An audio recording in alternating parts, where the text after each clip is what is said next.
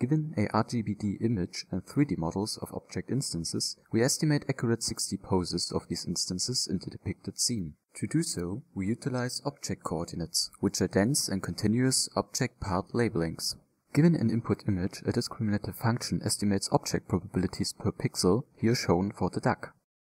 Object coordinates are also predicted, conditioned on the object we are looking for.